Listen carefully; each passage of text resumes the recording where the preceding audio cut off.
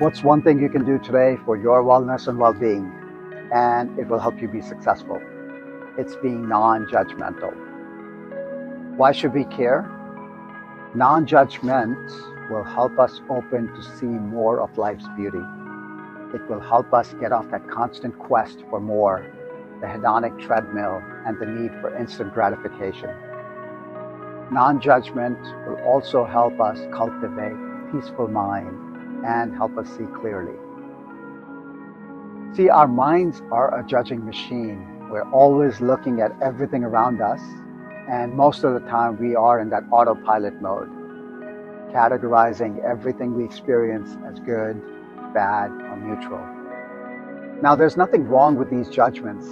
It's the nature of our mind to judge. It's just that it can be draining. Like even your favorite sports team. If they win, it can be energizing. And if they lose, it can be awful. And then we start chasing the good and fleeing from the bad. Or we ignore the neutral, and in this way we miss out on so much in life.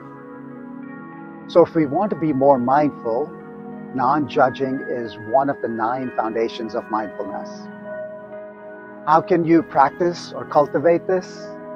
If you can find a few minutes to sit, relax, and notice whatever comes up in your body and mind. If you can recognize how you are judging and classifying things as good, bad, or neutral, and then from a place of clarity, move.